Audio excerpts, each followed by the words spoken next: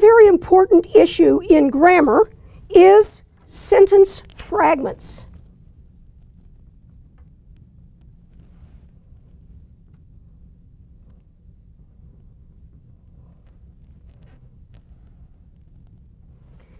What we want to do when we're looking for sentence fragments is we're looking for something that, as the name implies, it's less than complete.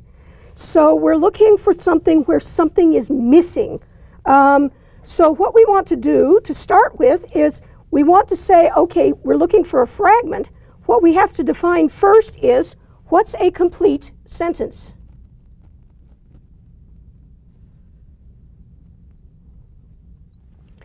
And there are three basic elements that go into deciding whether what you have is a complete sentence. One is, it has to have a subject. And in some languages you can get away with not having the subject, but in English, most of the time, you have to have a subject in your sentence in order for it to be a complete sentence. Another ingredient of a complete sentence is it's going to have a verb, but not just any old verb. It needs to be a complete verb. So what that means is sometimes the verb is only one word, but a lot of times the verb has one main verb plus also some helping verbs. And so when you're looking for a sentence fragment, sometimes you need to make sure that the verb is complete, that it's got all the helping verbs it needs. The final ingredient of a complete sentence is actually something that it's not. It will be not dependent.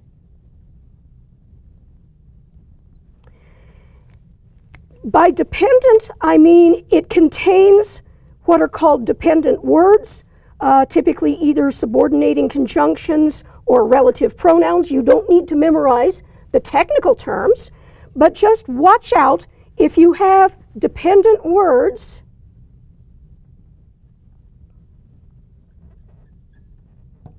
things like if or because or while or that, those sorts of words, if you have one of those, that word basically means this thing can't stand by itself as a sentence. It has to have something attached to it. It can't stand by itself. So when we're looking for a fragment then, what we're going to be trying to find is, where does the sentence fall short, or where does it become a fragment because it's not a sentence? And so when we look at what's a fragment, we're going to be falling short in one or more of these categories. So a fragment may be missing the subject,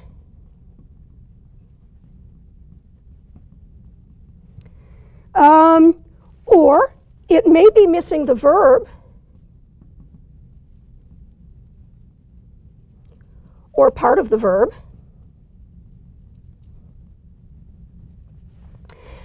or it may be dependent.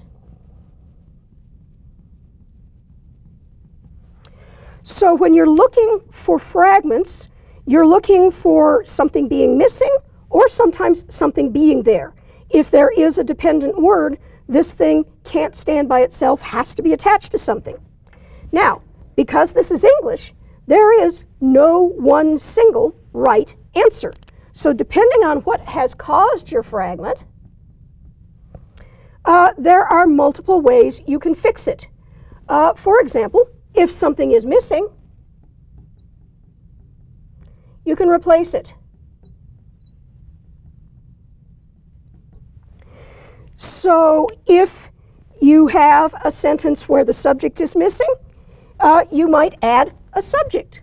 Or if you have a sentence where the verb or part of the verb is missing, you might add the missing piece of the verb. So for example, if I have went to the store,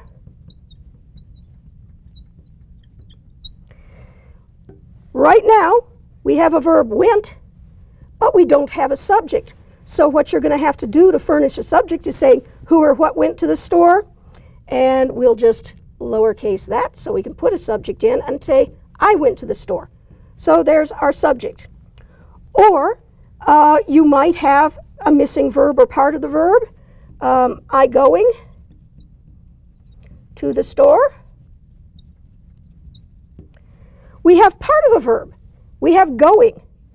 But that's not a whole verb. The ing form of a verb can't stand by itself. It needs a helping verb. So in this case, we would say, I was going to the store. And so that's one technique of fixing a fragment. Another fragment repair technique is connecting it to a sentence.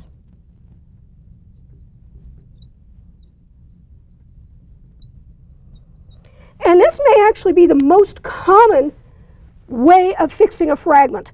A lot of times you'll have a fragment in your paper, but really it belongs with either the sentence right before it or the sentence right after it. So I might have, after going to the store,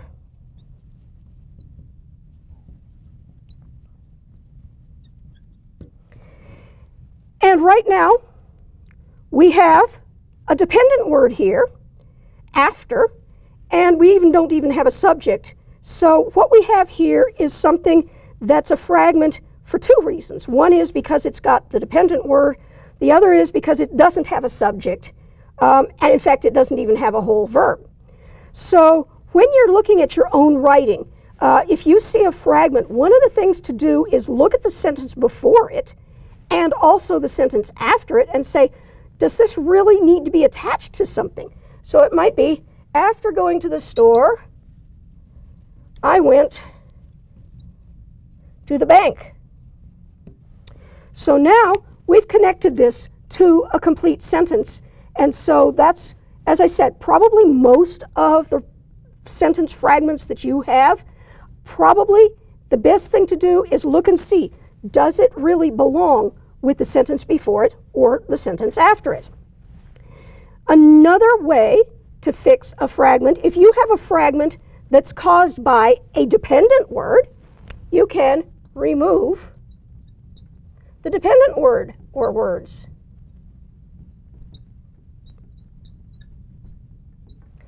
So that's another possible solution for a fragment. If you find that you use a whole lot of dependent words that are leading to fragments, this is probably some places you might want to get rid of the dependent word. So I might have something like, although I was tired. In this case, we do have a verb, a complete verb even. We even have a subject, but right now, this can't stand by itself. The word although is a dependent word, and dependent words mean this thing can't be by itself.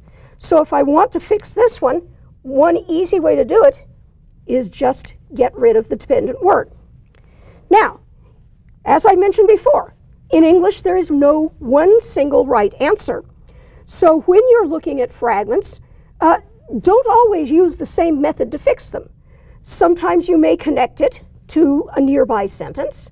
Sometimes you may choose instead to remove the dependent words, whatever.